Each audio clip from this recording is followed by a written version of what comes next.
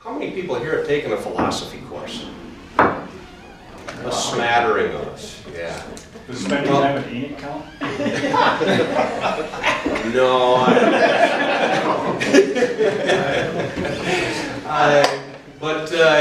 I took a philosophy course when I was about 16 and I didn't even know it. I read the book Atlas Shrugged. I read a novel. And I got an introduction to Objectivism and Ayn Rand's philosophy.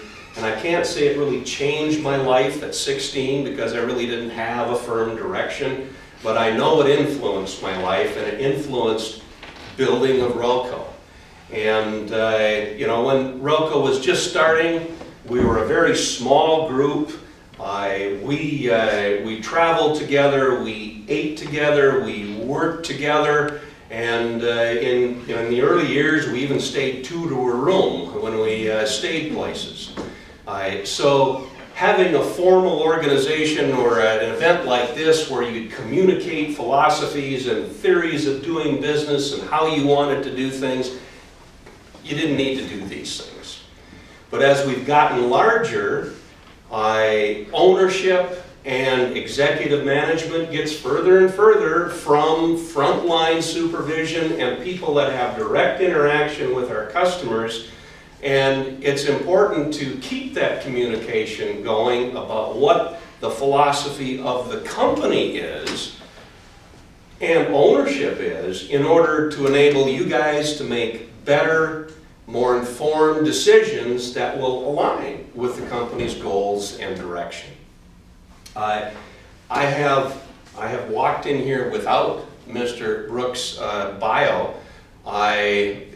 If you'll excuse me, I'm going to go get it because I think we need to start with that.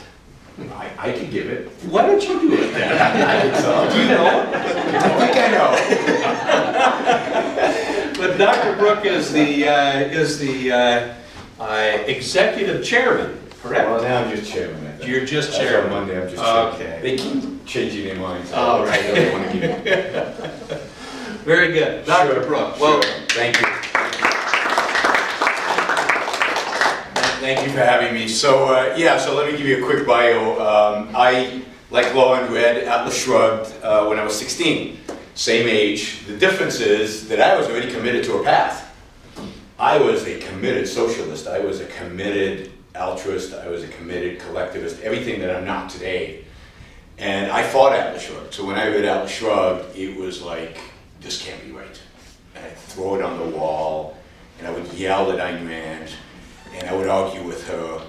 And in spite of the fact she never yelled at me back, by the end of the book, I was convinced, and she did change my life. In my case, who knows where I would have landed up. Probably with some of the, what is it, Antifa group out there. If not for Atlas Shrugged. At the time, I was living in Israel. I was born and raised in Israel. So I read the book at 16. At 18, I went into the Israeli army, as all Israelis do. And the one good thing came out of the Israeli army is I met my wife there. So we've been married a very long time. Got an undergraduate in engineering. Then came to the US. So one of the conclusions I came after reading Atlas Shrugged, among many conclusions, was I wanted to live in the best place on the planet, and I wasn't going to settle. And Israel was not the best place on the planet. So really from very young, I concluded I wanted to emigrate to the United States, and it was just a matter of finding an excuse to do it. School is the easiest legal way to get into the US. So I came to get a master's degree. I got an MBA at the University of Texas, landed up staying and getting a PhD in finance at the University of Texas, and then I was a professor of finance for 7 years at Santa Clara University in the Bay Area, Silicon Valley area.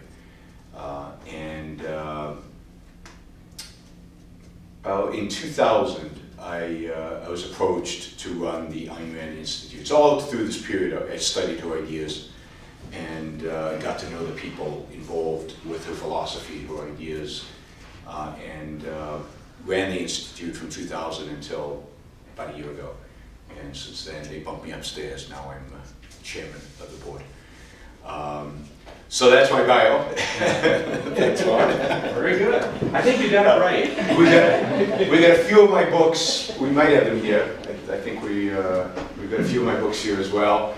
We might be able to hand out some of them, but I've written a few books now, and my latest book just came out 2 weeks ago, which is The Wealth Creators, a Moral Case for Finance. So going back to my finance roots, why finance is a good thing, not a bad thing. But we're not here to talk about me, as wonderful of a topic as that might be. We want to talk about ethics and the role of ethics in life and in the workplace. I think one of the great tragedies, I don't know, of the last few thousand years maybe, is that we grow up with this notion of ethics as something detached from ourselves, and as something, yeah, we'd like to get to that. You know, it's some ideal. It's not very practical necessarily. It's not the way in which, you know, we make money. Like, making money is even perceived as often something contradictory to the idea of ethics. And that ethics is something somehow, yeah, you got to do it because it's kind of the right thing to do, but nobody's enthusiastic about, you know, morality and ethics and following it and being consistent about it and always doing the right thing. It's unusual, it's rare, and usually we perceive it as involving suffering somehow. But what is it, ethics? What's the field supposed to be about? Why do we have morality? Why did those philosophers, you know, thousands of years ago, 2,000 to 3,000 years ago, come up with this idea at all, the idea of ethics? What's the purpose of ethics? Why have ethics? What's it supposed to do? Defines the culture. Yeah, in a big sense it defines the culture, because I think the way people behave will ultimately, in aggregate, set us up for what the culture is like within a business, and certainly, you know, within a country, or within a particular geographic area. But that's the aggregation. Right. What is it in terms of the individual? What is ethics? Like direction, maybe? Yeah, it's the direction we take. We refine that a little bit, because it's not what kind of, in what sense is it direction? It determines what? How you live your life. Yeah, it determines the choices you make. It determines the important choices you make. It doesn't determine everything. Not everything is about ethics. But the important choices you make are determined by ethics. Morality is, you know, in a sense, the study of what choices are good for us and which choices are bad. Ethics is about good and bad. Good is to be something you want to desire, something you want to achieve. Those are values. And the bad is something you want to avoid. But what's the standard for good and for bad? What's traditionally the standard? How do we decide what something good is and what something bad? So, for Ayn Rand, the good is that which helps your life. The good is that which furthers life, which makes life possible, which makes life successful, which makes life flourish. And the bad is that which hurts life, which, you know, destroys life, which threatens life. So, in a sense, and Ayn Rand here is very similar to some of those Greeks who first came up with kind of these ideas. In a sense, ethics is about figuring out what works, what leads to success, and what destroys, what's bad for human life. So ethics is the study of how to make each one of our lives the best lives that we can have. What are the things that we can do? What are the values that we pursue? Values are things that we act to gain or keep, things that we want and we're willing to act to get them.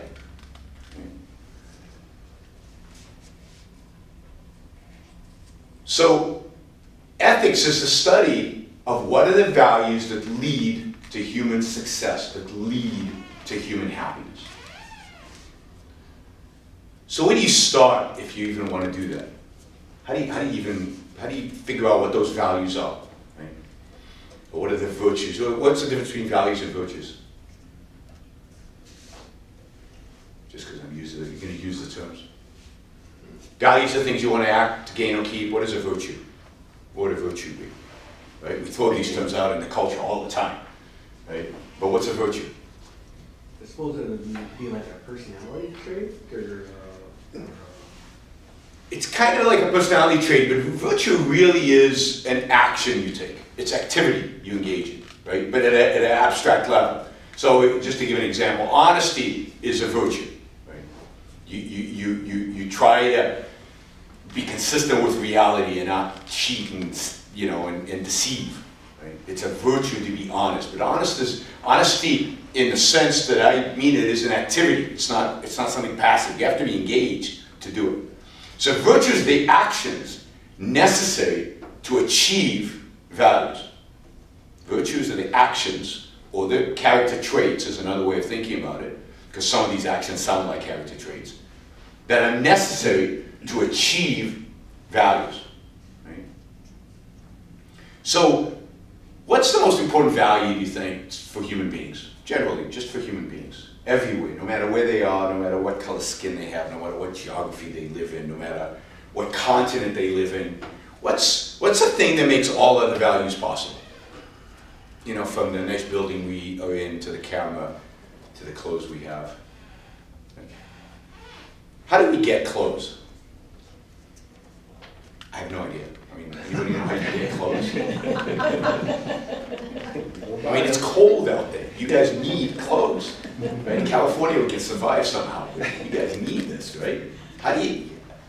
I mean, where does it come from? It's not manna from heaven, right? At some point, somebody had to do what? Manufacture or make it. Yeah, somebody had to figure out that you could use animal skins because you could dry them out, you could cut them in particular ways, you could actually make clothes. Somebody had to figure that out. And then somebody had to figure out how to manufacture them and turn it into an industry and sell us. So, what is the activity, what is the thing that makes clothes possible? And food possible, and everything we have possible? Production. Production, but what comes before production? Innovation. Yeah, innovation, but what comes before innovation? Who innovates? A need, someone needs something. Somebody has a need. How do you fulfill the need? What does it take from you to fulfill somebody's need? Or your own need, never mind somebody else's need. What do you have to do? What makes us human? What's unique to us that no other animal has? Mental capacity. Yeah, what's another word for mental capacity? Thinking. Yeah, you have to think. You have to figure out how to make clothes. You have to figure out how to dry the pelt. You have to figure out how to cut it up, and you have to figure out how to create a manufacturing plant. You have to figure out how to turn this stuff out there into something useful. And you have to figure it out, which means you have to think. What makes human beings special is our ability to reason. It's our faculty of reason. It's our mind. It's our ability to observe reality, integrate it, come up with new ideas, innovate, all the words you use, but they all boil down to, at the end, you have to have a thinking being. It's all about the use of our reason.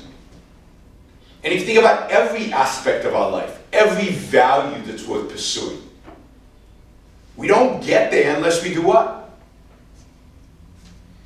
Unless you think. Unless you use your mind. I mean, when we get into trouble, usually it's because what? In life, generally. Usually because what? We didn't think.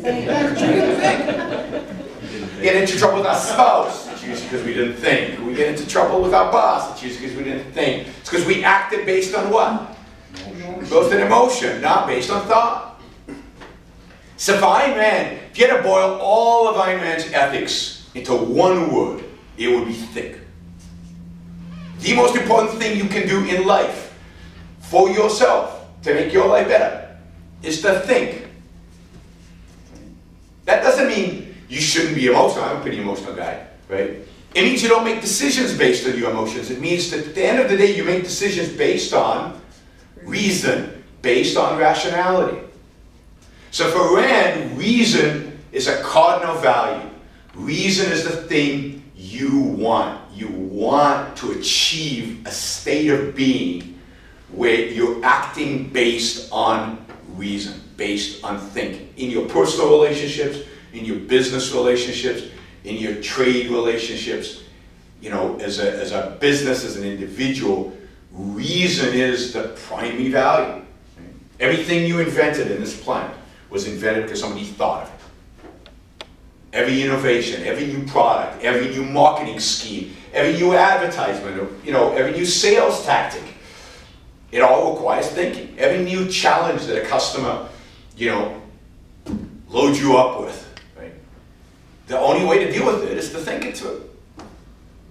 And a thing to cherish more than anything else in life, in your personal life, in your business life, in any kind of environment, is, you know, thinking. Thinking rationally, thinking based on, because what does thinking entail? I mean, thinking is a nice word, but what does that entail?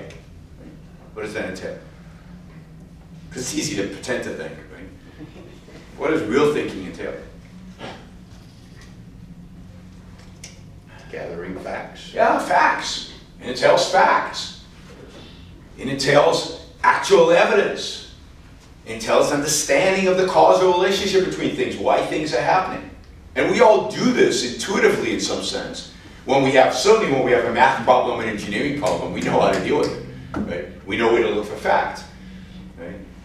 In the rest of life, it's a little bit more complicated to differentiate between facts and emotions and, you know, and other people's emotions. But at the end of the day, thinking requires facts, requires evidence. It requires logic. Contradictions don't exist. So, in many respects, for Ayn Rand's philosophy, to be ethical means to think properly, to think using logic, you know, and to base your decisions in life on that thinking, with the standard being your own success as a human being.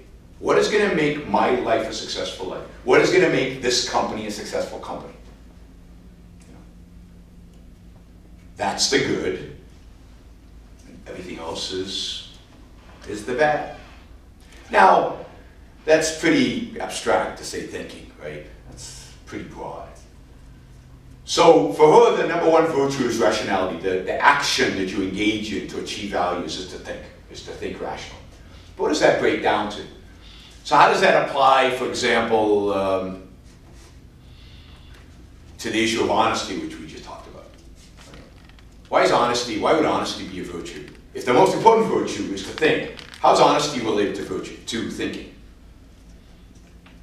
and to living a good life? Why is it good to be honest? Or maybe it isn't. Fact basis. Yeah, so think about it this way. Who's the most important person to be honest to? Start with that. Yourself. Yourself. And what does that mean, that I'm going to be honest with myself? It means I'm going to go based on facts. And that's hard. We all know that's hard, right? I'm just going to look at the facts. And I'm not going to let garbage in, because, you know, there's that term in computer science, garbage in, garbage out. Well, it works with the mind as well. You feed your mind garbage, you're going to get garbage. So if you care about the conclusions you come to, then you want to make sure that the inputs, the stuff you put into this amazing machine called the human mind, is good stuff. Which means is correct, which means is factual, logical. So you don't want garbage in, garbage out. You want good stuff. You want facts. You want evidence. You want to use logic. And therefore you'll come to good conclusions. So honesty is primarily about being honest to yourself. It's about facing reality. It's about dealing with facts the way they are, not the way you Perceive them or wish them or want them. Right? And it's so easy. Right? It's so easy. You know, in Ayn Rand's philosophy, the number one sin, like the cardinal sin in the philosophy, is what you call evasion. And evasion is, the fact's over there, but I don't want to look, because it's going to make me uncomfortable. You know? So there's a problem underlying. I don't know enough about your business to use your examples, but there's a problem on the manufacturing one, right? And I kind of got a hint. I got a hint of it.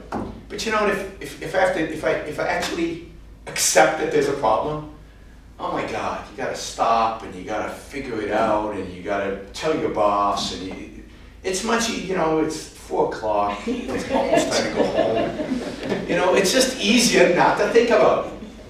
It's just easier not to think about it. So because if I think about it, I'm honest enough, right? That if it actually gets into my consciousness, then I'm going to have to do something about it.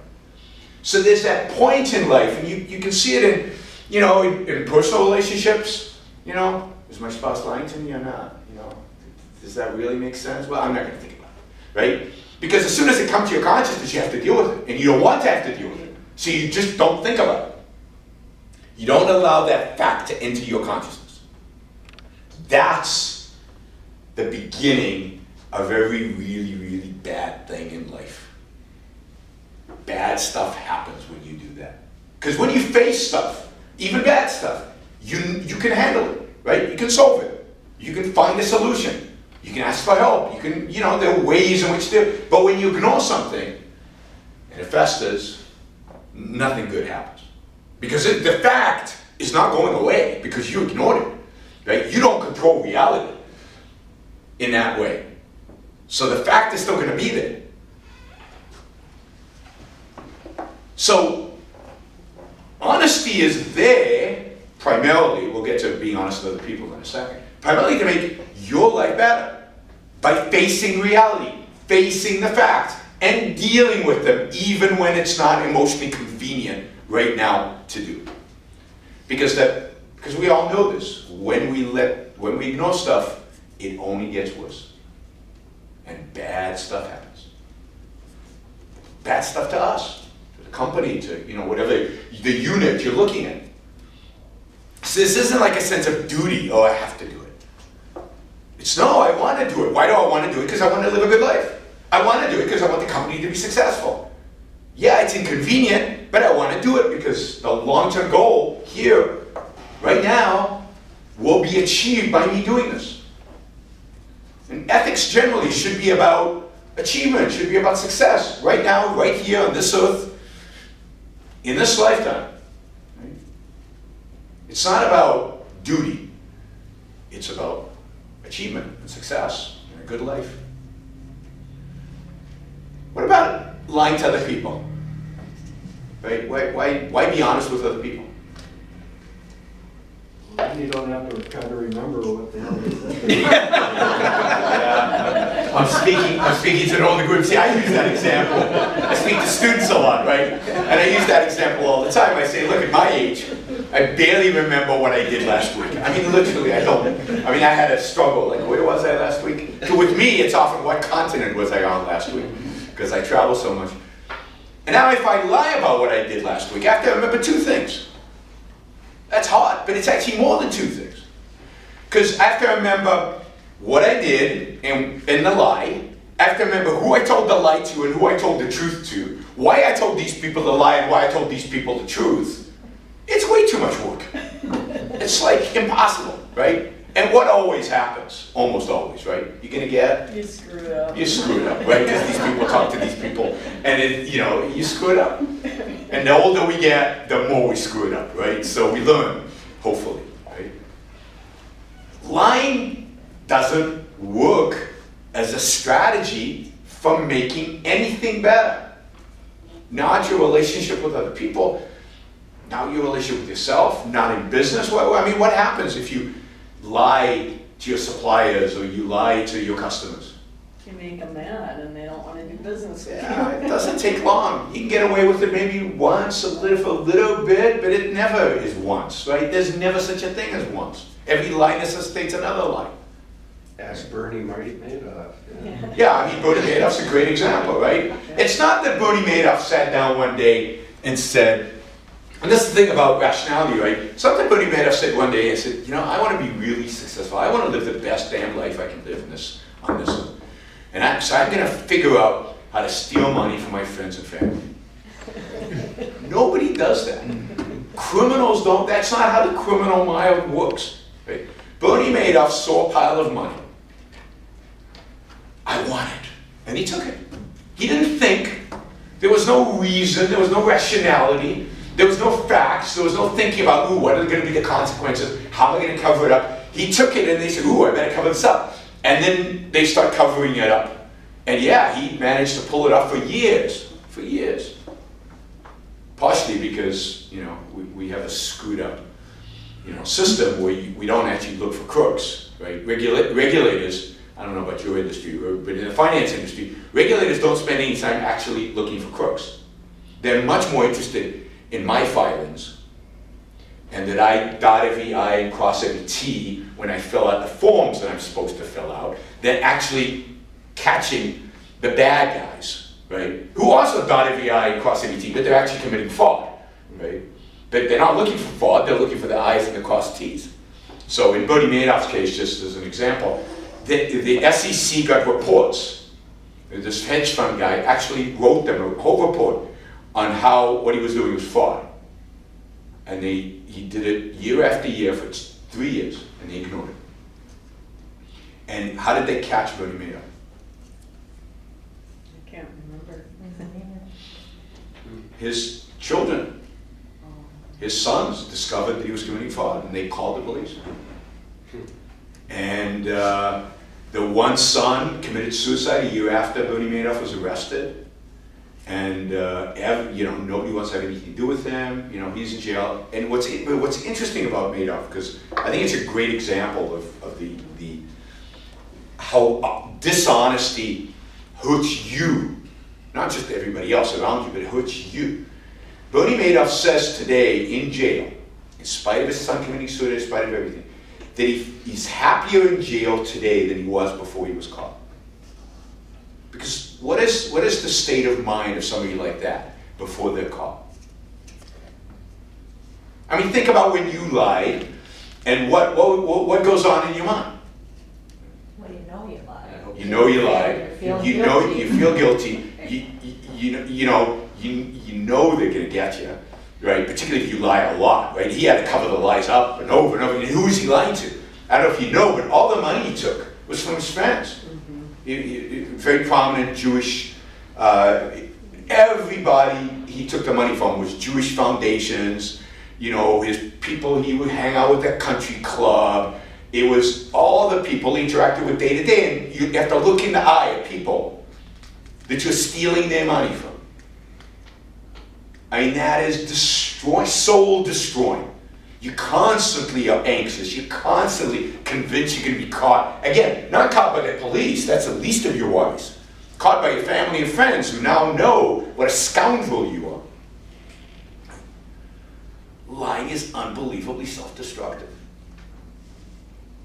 So we were talking about this in, I used to do a bunch of seminars on business ethics in Hutchinson, not far from here, right? Hutchinson Technologies, which now I guess sold to TDK, so they're a Japanese company now.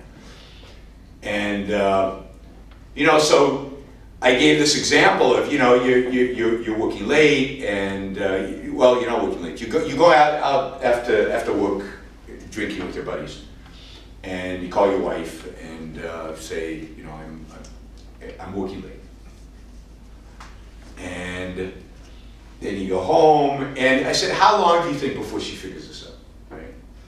I mean, because you have to tell your buddies now that when they see your wife, that you know, it's just, it's really complicated. Somebody raises their hand, and he says, no, this is, he says, I've got a real story for you, right? This happened.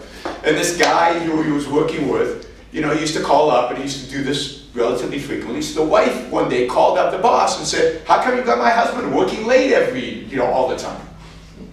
Right? That didn't turn out too well. Lying sucks. It just doesn't make any sense. Now, telling the truth can be hard, but it's the right strategy.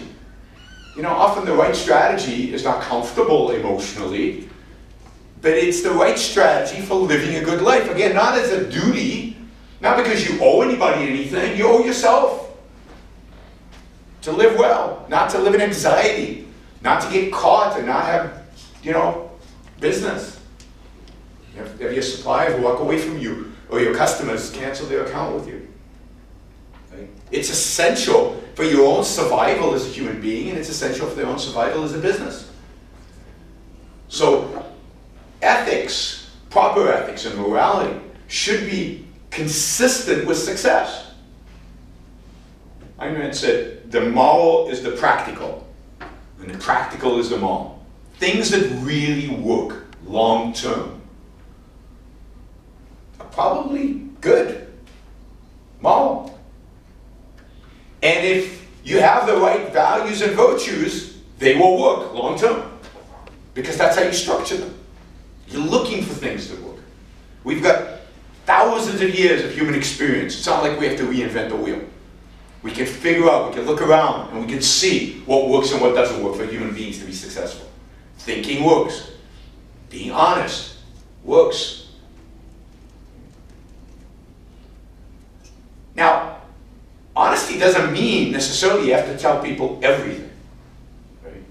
It doesn't mean you have to volunteer information nobody really cares about. Right? I know people will, how are you? And they give you the whole story of the last 30 days. Every sickness that every relative has. That's not what honesty means, right? It means not cheating on reality. It means not deceiving reality. It means, acting based on facts, and when facts are demanded from you, giving those facts, right? And again, that's true in your business relationships, and I don't know if you have questions or examples, but in your business relationship with customers and suppliers, and it's true with your spouse and friends and boss and everything else. So again, facts, thinking, reality. That's the essential. Now, what about applying this idea of thinking to how you treat other people?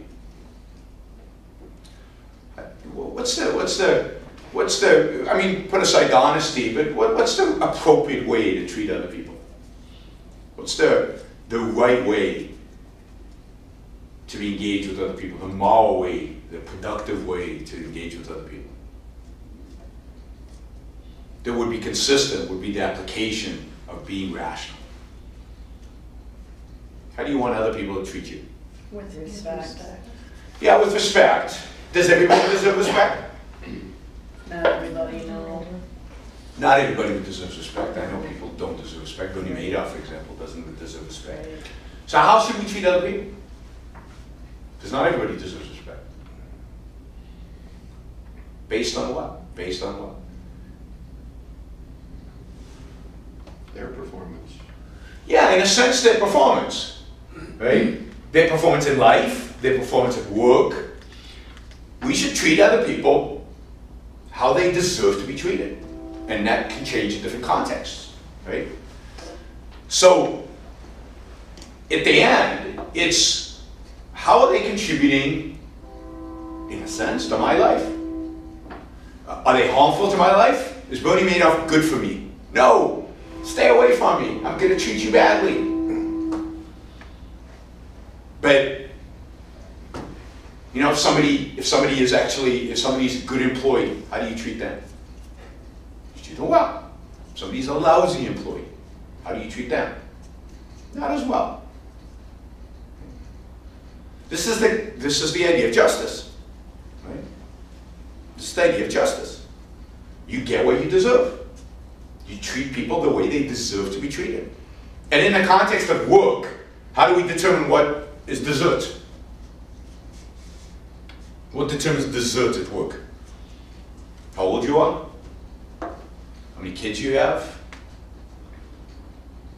What determines what desert at work?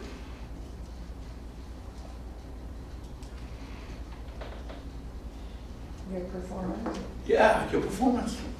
How good you are at the job that you do.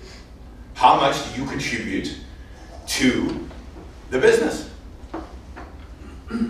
So justice is about rewarding people for their performance.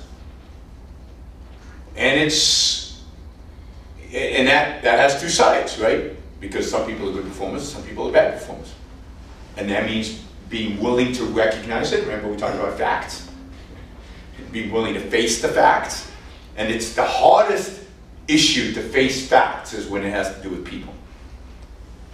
Right? But it's about observing the facts, identifying the facts, understanding the facts, understanding who's a high performer, who's a low performer, and treating that accordingly. And in a business, that means different compensation. High performers get more than low performers because they contribute less to the venture. But in your personal life, it's the same thing, right? People who you get a lot of joy and have a lot of fun with, you're going to invest more in that relationship than people who, you know, just make you feel bad. It's no fun being around them. And it's the same thing in life, right? You want to seek out the things that make your life better, really better, not just superficially, but really better. And you want to avoid the things that don't. You want to pursue a good life. You want to find good people who are honest, but who are going to, you know, make life be good. And you want to avoid people who are dishonest, who are bad people, who it's not good to be around. But in employment, and this is always tricky in businesses, right? Employment, it's so important to figure out who the good employees are and who the not so good employees are, and who you want to reward and who you're not going to reward, and have scales. And that's what ethics means in business. It doesn't mean treating everybody the same. That's unethical. In my view, it's immoral to treat everybody the same. Because not everybody is the same. So it's an ignoring facts. It's ignoring reality. It's ignoring performance, which is the essential thing that you're trying to reward in a business environment. Right? I mean, even our kids, we don't treat the same. Some of them behave well, some of them don't behave well. You treat them based on that. That's justice. And if we don't do that, what are we rewarding? When we don't do that, what are we actually rewarding? Bad behavior, bad performance, mediocrity, or worse, right? And who's going to suffer from that? Pretty much everybody. If it's in a business, the business owner and is going to suffer.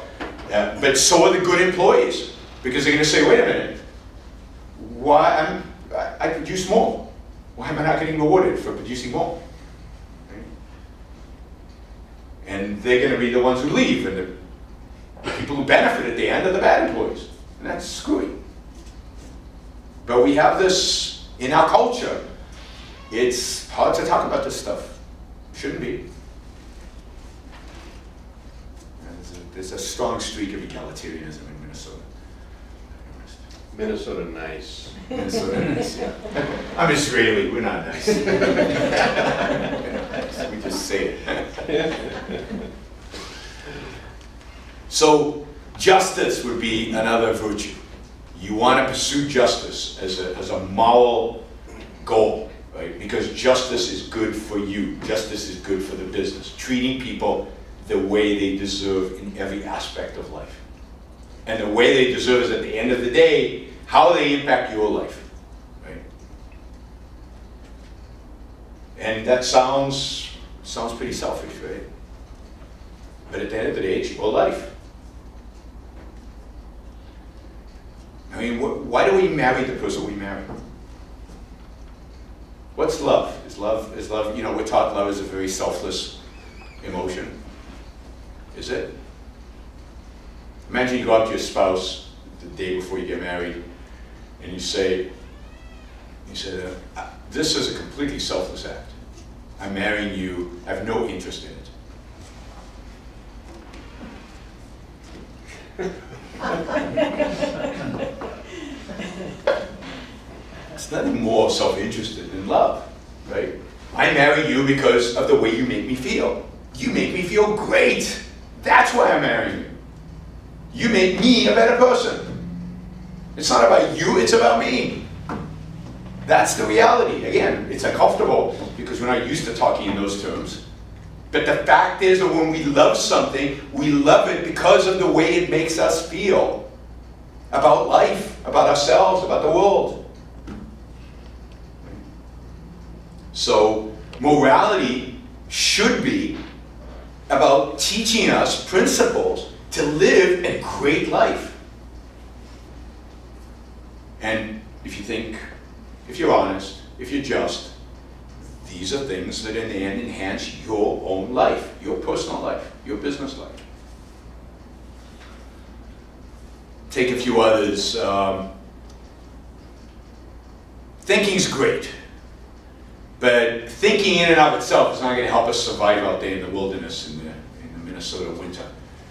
What do you have to actually do to survive? What's the action necessary in order to survive? You can think all you want, but what do you then have to do with the thinking that you've done? You gotta act on it. You You gotta gotta act. figure it out. You gotta come up with a plan. You got to come up with a plan, and then you got to execute that plan. And what do we call that execution of the plan? When it comes to you know, getting the stuff that we need in order to survive and ultimately in order to thrive and flourish. Well, we need to be productive. We need to be productive. As human beings, we have to go out there and think, figure out how to do things, and then do them. You know, every other animal in nature is either genetically programmed to survive in a particular environment and just knows how to do it, or what happens to them? They die. They die. And when the environment changes, then animals die. What do we do as human beings? Adapt. We adapt the environment to fit us, so we don't change our biology. You know, it gets cold, we light a fire. We build a different type of structure, right? It gets warm, or we migrate into some place that's warm, or the climate changes and it gets warm. What do? We invent air conditioning, right? And if, you know, if we get 2 sunburns, we invent sunscreen. Yeah, we're going to stay in the sun. We love the sun, but, you know. So we don't change our biology. We don't die off because the climate changes, or because the geography changes, or because something in our environment changed. We go out and change the environment to fit our needs. That's how we survive. We survive as a species, as a natural animal out there in the wild. I always find it interesting when people talk about nature and human beings as if we're separate. No, we're part of nature. And nature has programmed us to survive by changing the world around us to fit our needs. So, you know, we need a house, so we chop down trees and we build a house. That's what we do. We want to build a better house. We level a mountain, you know, and make bricks or turn it into concrete and build a house. Right? That's what we do. We mine for steel. You know, we build computers and windows. We take, you know, sand and turn it into glass. I mean, it's stunning. When you really think about what we do as human beings, it's pretty stunning. It's pretty amazing. And that's production. That's being productive. Doing that. Turning sand into glass. Kneading milk and creating a dairy industry. There is no dairy industry naturally. There's cows roaming around. You know. And yes, 200, 300 years ago, all we had was you had a couple of cows on the farm, and you milked them, and you got what you got, and you couldn't trade, and you couldn't, you know, that was all there was. And now there's an industry. And we can supply milk anywhere, everywhere. I don't have to have cows in my backyard. Right? Cool. Very cool. Right? And that achievement of what we have done as human beings and what we do as human beings is mind-boggling when you really go through it and you really think about it. That's production. And that's an incredible virtue. We live in a culture that to a large extent looks down on work and looks down on producers and looks down on business. But business and production is the most important activity human beings do. How many people were poor 250 years ago in the world? And when I mean poor, I don't mean poor America style. I mean poor Cambodia style, right? $3 a day poor. How many people, what percentage of the population 300 years ago of the globe was $3 a day or poorer in today's dollars?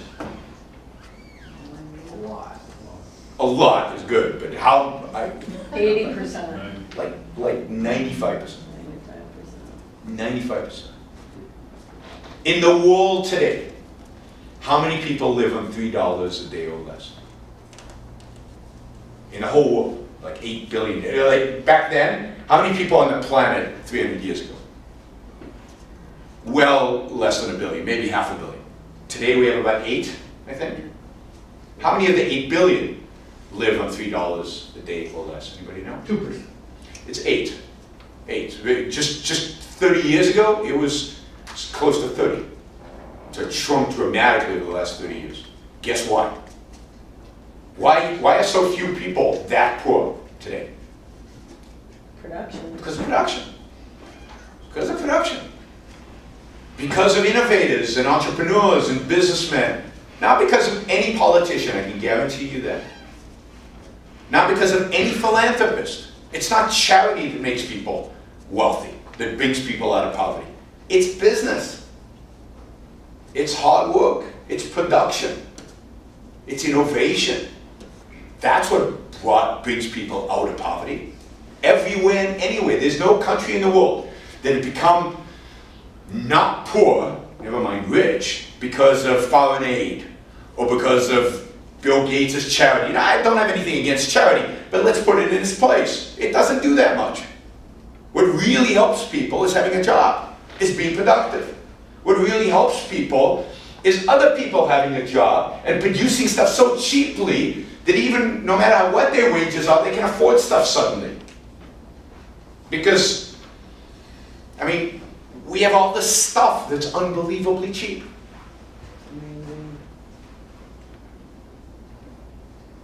We are so rich today. Everybody in the United States is so rich today that you wouldn't want to be the richest person in the world 50 years ago as compared to a lower middle class person in the United States today. Somebody in the lower middle class today has a better quality of life than one of the richest people in the world 50 years ago. No computers, no iPhones. Right? Just think of that, which is standard. We all have supercomputers in our pocket. Right? This is more powerful than the computer that sent the man to the moon. I mean, think about it, and everybody has one of these. Right? Our clothing is dramatically cheaper because of China. A lot of stuff is dramatically cheaper because of China. Right? Why? Because they're producing. More people produce in the world, the better off we are. In spite of what some people say about trade, trade is unequivocally fantastic. Makes the world a better place for pretty much everybody. So, being productive is a massive virtue. And what does knowing? So one of the things that makes it possible for us to achieve happiness is having a certain sense that you belong in this world, that you can take care of yourself in this world. There's a term for that. What's the term for kind of having a sense of, yeah, life is good. Yeah, self-esteem. Not the kind of self-esteem that they teach in our schools. I'm not talking about giving everybody ribbons and patting everybody in the back and everybody gets the same grade and everybody just feel good about yourself. Just feel good about yourself. Not that kind of self-esteem. I'm talking about the self-esteem that comes from achievement. Accomplishment. From setting goals and getting those goals and achieving those goals. It comes from not just achieving those goals, but knowing that you achieved them. Recognizing the fact that you achieved them. Not boasting about it, but being proud of yourself. Yeah, I did that. It's good. I set a high goal and I achieved it. This is cool. Right? That self-esteem, you can't be happy without it. You can't feel that I don't belong here, I kind of hate this world, you know, and feel happy. Right? You can't do it. Happiness requires that you feel like you belong and that you can achieve and you can be successful here, right now, in this world, and what you're doing. Self-esteem is really, really, really crucial to a happy, successful life. Now, where do we get most of our self-esteem? Where do we achieve? Where do we set the bar high? Where does that happen, mostly? At work. At work. Yeah. I mean, it's funny to me that the fact that we spend more time at work than any other activity we'll do in our lives. Right? Certainly up to the age of 65, which arbitrarily is being set as retirement age. But, you know, we spend more time at work than anyone. And we get our self-esteem at work. Because that's where we challenge ourselves, that's where we do most of our thinking, that's where we push ourselves, that's where we're engaged. And yet, people don't seem to think that work is that important. But this is what life's about. Right? We can all say family is more important to us, but the fact is you spend more time at work. Now, family's important, I'm not denigrating that, but the fact is, this is where you spend your time. And this is where you achieve, and this is where you push yourself, and this is where you get your self-esteem, to a large extent. I mean, one of the things that I believe are so hurtful about the welfare state, and these ideas coming out of Silicon Valley of a basic minimum income, I don't know if you're familiar with this, but basically pay everybody some minimal income, is that you deny people the opportunity to work. And if you deny people the opportunity to work, you deny people the opportunity to set goals and achieve. And if you deny them that, you deny them the ability to have self-esteem, which means you deny them the ability to be happy. So when you give somebody a check and say, yeah, you don't have to work, here's a check from the government, don't worry about it, you're killing that person. You're denying them the ability ever to be happy. It's horrible to do that to a human being. So you can be poor. You know, a friend of mine tells a story about his grandfather who was a bricklayer. He was a bricklayer in North Carolina. Very poor. You know, barely made enough money, but made enough money to feed his family and put a roof on top of their heads, had a little home, and raise his kids the way he wanted to raise the kids. And every day he could come home and have that sense of pride that he was taking care of his family. He was feeding them, he was clothing them, they were being taken care of, they were getting an education. And in spite of being poor, that person could be happy. That person had a sense of belonging, that person had a sense of pride, that he was able to take care of the people he loved in this world. And take that same person and give him a welfare check. Say, yeah, bricklaying, that's horrible work. You know, we need to have him, you know, here's a check instead. That's it. The pride is gone. Now, other people are taking care of his kids. Okay? Other people are working to take care of his kids. This money has to come from somebody's work. So, productiveness, which is, I think, a crucial virtue. Productiveness is what leads to self-esteem, but it's also what gives us a sense of purpose in life. Again, we spend most of our time at work. We challenge ourselves to work. And this is why it's so valuable not to just view work as work, but to view work as a career, and to have goals, and to challenge yourself, and to push yourself, and to be ambitious. Because that's what purpose looks like. It's about having a long-term focus, a long-term perspective. So Productiveness means taking your job, your work seriously. It means having a career and viewing it as such. And the benefit of that is self-esteem and happiness and that sense that I can be successful, I can achieve. And that sense of purpose, this is where I'm heading in life.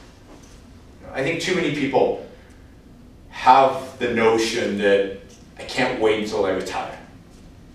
And it turns out that people who retire young, what happens to them? They tend to die young. It's kind of funny, right? Because without purpose in life, you know, life just withers away. And so people who retire young and who survive and who do well and who thrive are people who pick up a second career or pick up a really important hobby to them or get involved in something that really is intense, that is the equivalent of a career.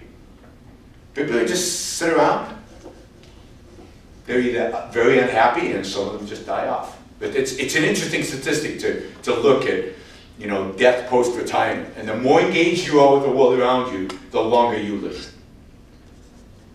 So there's even a biological side to this. So having a career, being productive, having productiveness as a virtue in anything you do in life, even if it's post-retirement or even if it's about raising your kids or whatever it happens to be, take that seriously. Take it as a career. Take it as something to apply your mind to challenge yourself and to push yourself. All right, let me do one more kind of virtue and then kind of wrap it up. The last one I want to just talk about is pride. I think pride is important. I think having pride in your life, having pride in your work, having pride in what you do is part of how you ultimately get that self-esteem. Because if you just achieve stuff, but you don't pay attention to it, you know, the kind of humility is just, I didn't really do anything. It's one thing to say to other people, but if you say to yourself, I didn't build that, right? To quote Obama, you know, that wasn't, you know, that wasn't really an achievement. That wasn't anything. You're never really going to recognize yourself. But pride is the idea. Aristotle, the great Greek philosopher, called pride the queen of the virtues. Because pride was the idea of taking your life seriously. It was the idea that I'm going to be moral because I want to live a good life. I'm going to be moral because I want to be successful in living.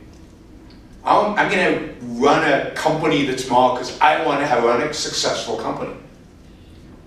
And it's taking that seriously, not just saying it, not just pretending, not just, what do they call it now, virtue signaling, but actually living it and recognizing that you live it.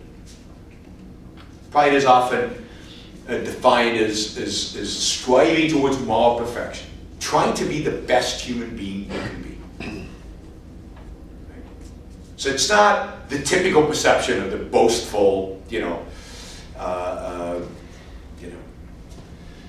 not very nice person who continuously pats himself on the back in front of everybody else to impress people. But it's about taking your own life, your own values, your own virtues seriously and pursuing them. So if you're committed to being honest, being honest. Right?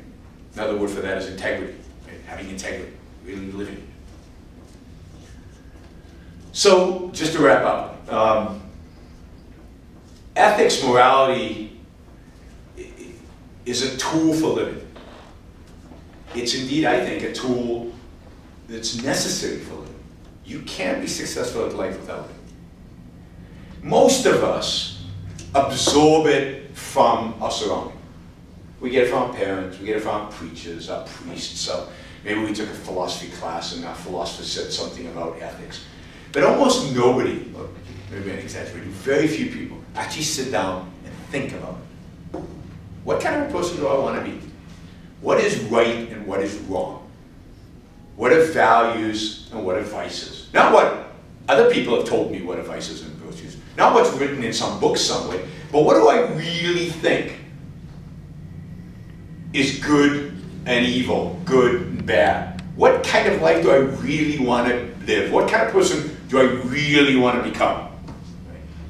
And we absorb stuff from the environment. Yeah, some of it's good. I'm sure our parents told us a lot of good things. Some of the stuff my mother said turned out to be true. But some of it wasn't. You know, as nice as my mother was, some of the stuff was garbage. But how do I figure that out? Without thinking about it, you're not going to. Some of what our philosophy professors tell us in class is good, and some of it's garbage. But who's the only person to decide? It's you. It's up to you to decide what's good and what's not. For you, they're based on facts, right? We talked about facts before, based on facts. What is good? So, you know, I encourage you to think about it. Thanks.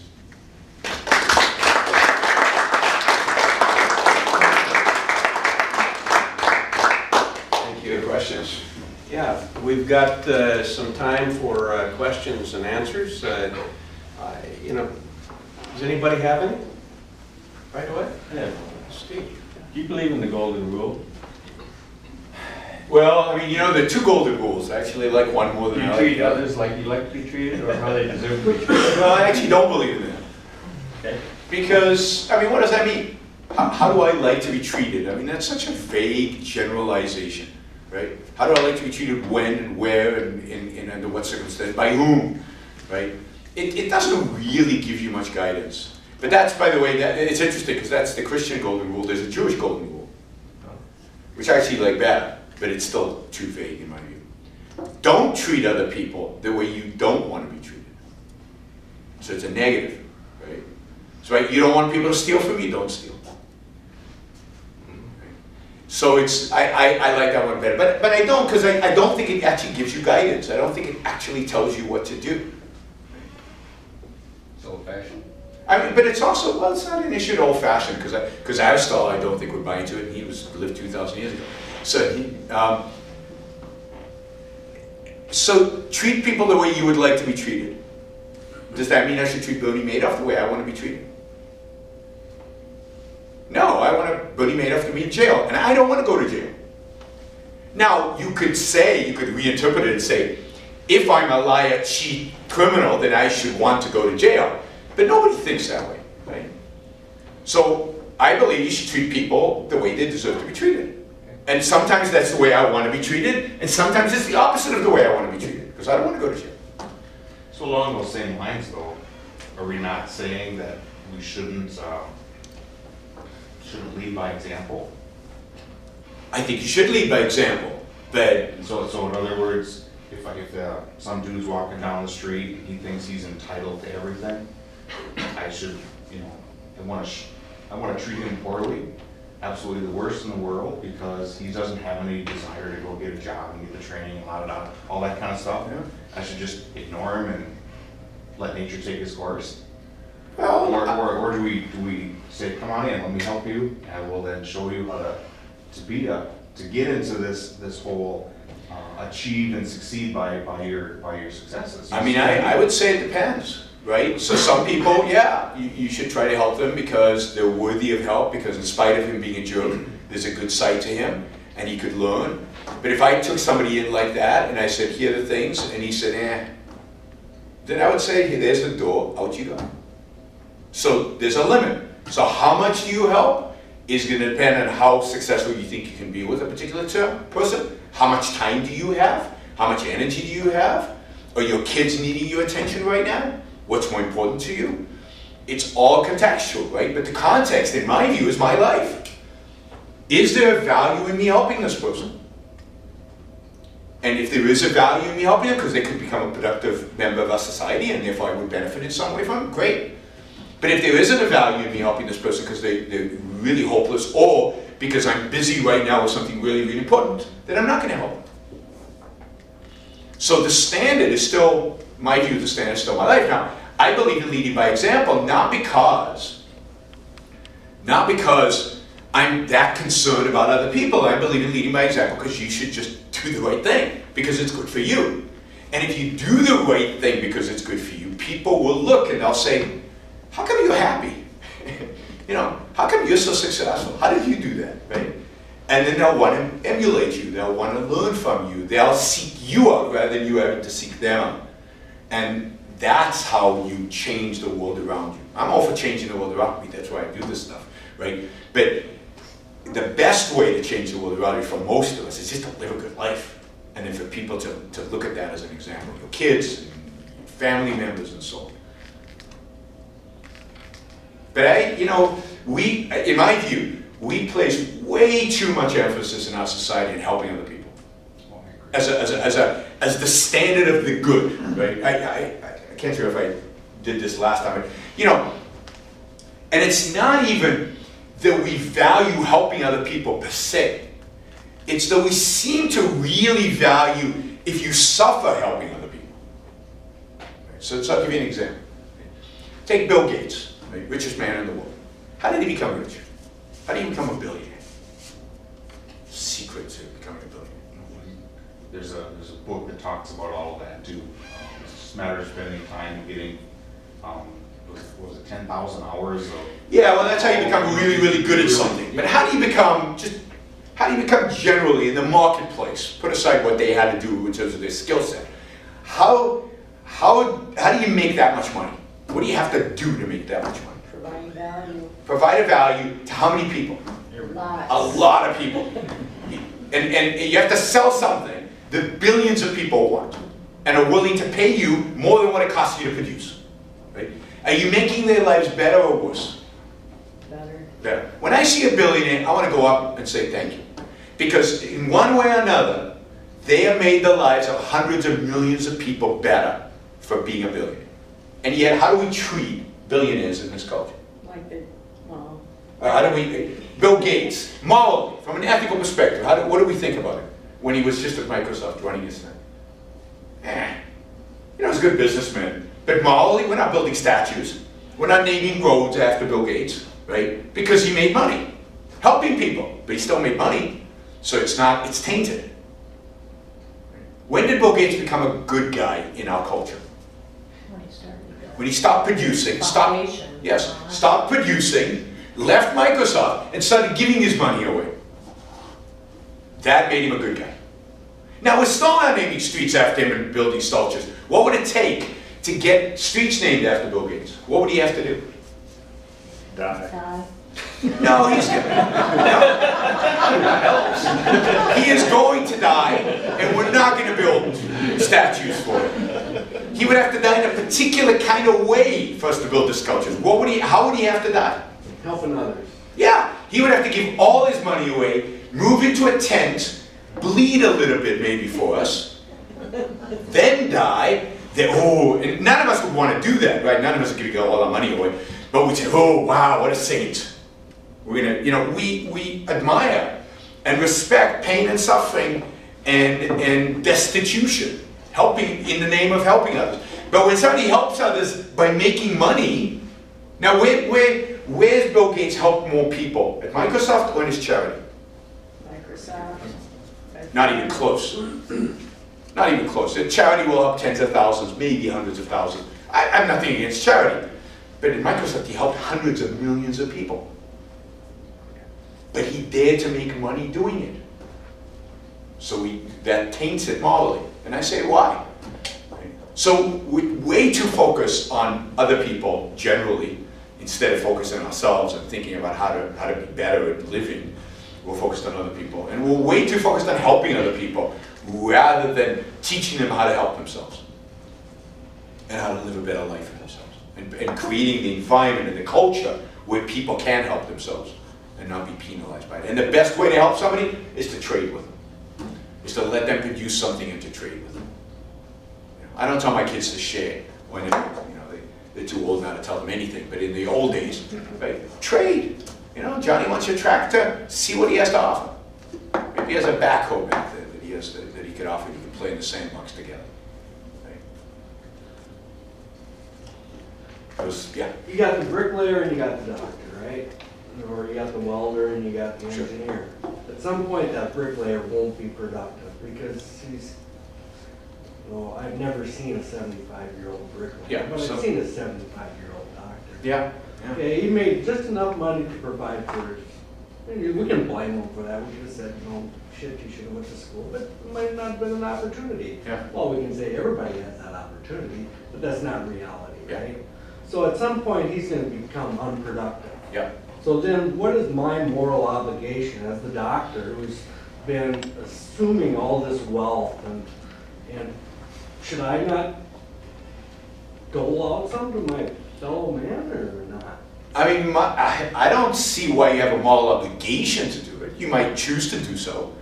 But how do you get an obligation that's kind of unchosen? How is somebody else's need suddenly necessarily It's like a pack of your wolves, duty? you know? What's that? We're a pack of wolves. We're one being, one creature, and you know, some people might, one guy might be the alpha, and you got the omega, and you know, we gotta Delta. coexist. You know. Yeah, but we're not a pack of wolves. That's the thing about it. The bricklayer lives his life, and you know, I think in a wealthy society and in a healthy society, saves money for his retirement and lives off of that. And if he doesn't, then he depends on charity. Depends on your charity as a doctor to help him, and you have a choice. I mean, but once you start thinking of that as a moral duty, what about the kids in Africa? Do you know that you guys, because you're not charitable enough, there are kids every day dying in Africa? And you could be more charitable than you are today. Everybody could be. But you don't. Because the fact is that it's far away, you don't see it, you don't think about it, and you're not worried about it. And you know what? That's okay. I think that's okay. It's not your problem. And at some point you have to say, that's not my problem. Now, if the bricklayer lives next door, then you care enough and you help him out. And this is why I think charity should be local. You know, why does Bill Gates have to do his charity in Africa, by the way? Why do you think he has to do it in Africa? Why? There's enough problems in Seattle. A lot of homeless kids living under the bridges in Seattle, a lot of drug problems in Seattle, why does he do it in Africa? So nobody will blame him for being self-interested. He has to go the furthest away he can from where he lives to do his charity. Like, so yeah, if there are people in your neighborhood that need help, and they're basically good people, like the bricklayer, he's worked all his life, he's done what he needs to do, now he's in trouble, then of course we'll help him. Who wouldn't help him, right? I mean, that's the American thing to do, not because we felt a sense of duty, but because we like people and we love people, and if they're good people, we're going to help them. But to take it on as a moral responsibility, I'm going to help a bricklayer anywhere in the world and all the time, I mean, that's ridiculous. And then all we do is feel guilty, because the fact is we can't help every bricklayer, and we don't help the kids in Africa. And therefore we live in constant guilt. And what does that do for your life? Nothing. So it's putting it in the right context, doing charity where it makes sense to do charity, makes sense within the context of your life, and not feeling guilty about the fact that you can't help everybody, and it's not your moral responsibility to help everybody. Now, you know, some people tell me, yeah, but those bricklayers are going to get up and they're going to storm the mansions. You know, so civil unrest. And the poor will rise up, so inequality is called, you know, the poor will rise up and they'll... But that's in a free country, which we're still relatively, no, not too much, but relatively free. It's never happened. Never happened. You get people so frustrated they rise up in unfree countries, like when the king is stealing all the money. But when the doctor's made his money legitimately, because he went, you know, it cost a lot of money to go to school to get a medical degree, and you know, it's a certain skill that not everybody has, and most of us don't want to deal with people who are sick all the time. I mean, it takes, he's earned his money. Poor people understand that in a free country. They go, yeah, he made more money than I. He produced a product that was more valuable than the product I produced. That's the way it is. The resentment comes when you feel like it's being stolen. And that's why you rise up against a king, or you rise up against an aristocracy. Or you rise up even today in America when you feel like, wait a second, the game's rigged. Some of these guys are cronies. So these guys, some of these guys get bailed out of government by the government, or get subsidies from the government. They're taking my tax money, I make nothing. They're taxing me, and they're giving it to those rich guys. Then you get, right, when you feel like it's unjust. But when people, when you have a sense that, no, people are earning this, like Bill Gates. I don't resent Bill Gates, you know. I love, you know, again, I would say thank you to Bill Gates, because I think he's made my life better. He's made all of our lives better. But when you see some of these guys, you go, wait a minute. You know, the only reason you're rich is because you took my tax money. You couldn't make it anymore.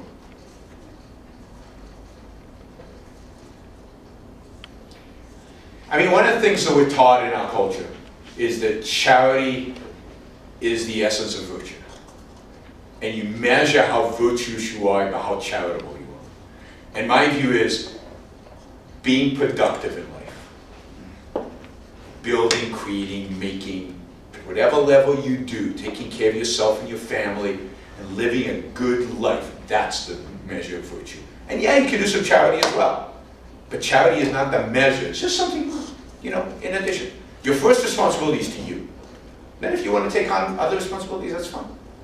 But take care of yourself first. And make sure you have one shot at this life. Make sure you've made the most of it. One of the, my father was in law enforcement, and I always found it a bit ironic how you see on the shields of various police cars to protect and to serve. And the first thing that he was taught when he became a police officer was, what is your first duty as a police officer? You are to go home to your family healthy every night. That is your first duty, is to yourself. So it was a bit ironic, you know, ironic. Yeah. They teach them that because that's, otherwise you wouldn't have many policemen. No, and exactly. You can do your job if you're not there to do your job. So you have to be alive to be able to do your job. And it's not, you're not joining the police as a suicide mission. You know, joining the police is, you know, is to protect and to serve. You have to be alive to do that. Even the military, you don't go into battle with the intention of dying. You're willing to fight for something, and you might die, but you're not going in there to die. That's not the purpose. But some things are worth fighting for. Taking a risk for, up to a point. But not everything is. Some was enough. That's why I like volunteer armies, right? Because then you get to choose. Some wars are not worth fighting for. Right? I like to tell, you know, talking about war, I like to say, if you can't look your son in the eye and say, you should volunteer and go fight for this, because this is important, then don't vote for a war. Don't vote to send other people's kids to go fight for a war. Like, all these politicians who send kids into war, I want to see their kids go, right? Before I'm willing to say, okay, this is a good war. And some wars are necessary. I'm not against war, but we seem to be flippant about it. Oh yeah, let's bomb these guys, or let's do that. You know, you wouldn't be so flippant about it if it was your son. One of the things that that I found as I became more involved in politics and current political events in the last 10 years or so was I noticed that every time that I found us compromising legislatively, we seemed to be moving in the direction that I thought was wrong. And I became concerned about it, did some research on it, and I came to realize it's because we weren't presenting an opposing philosophy to those that I think are taking us in the wrong direction. And that's one of the reasons I've asked Dr. Brook to speak. Yeah, and this is true in life, not just in politics. When you compromise on something important, I'm not talking about compromise between Italian and you know, Mexican food, but when you compromise about something important in life, on one of these virtues, for example, if you compromise any one of those virtues, you're destroying a part of yourself. You're destroying something. And, you know, compromise, moral compromise is unbelievably destructive. And you know, in any compromise between good and evil, only evil wins. This is true politically. I mean, there's never been a treaty, any kind of compromise between a good country and an evil country that's turned out good for the good country. Never happened. It usually just delays the inevitable, but it doesn't actually work out well. But that's true in life as well. You know, somebody's lying, in, you know, your employee is cheating and lying, and you give him a break, because, you know, who wants to fire anybody? You know? And he, one last chance. How often does that backfire? Almost always. Almost always. You know, sticking to your guns and being rigorous about morality in politics as well as in life, as well as in business, is really, really crucial. And it's hard. It's not easy.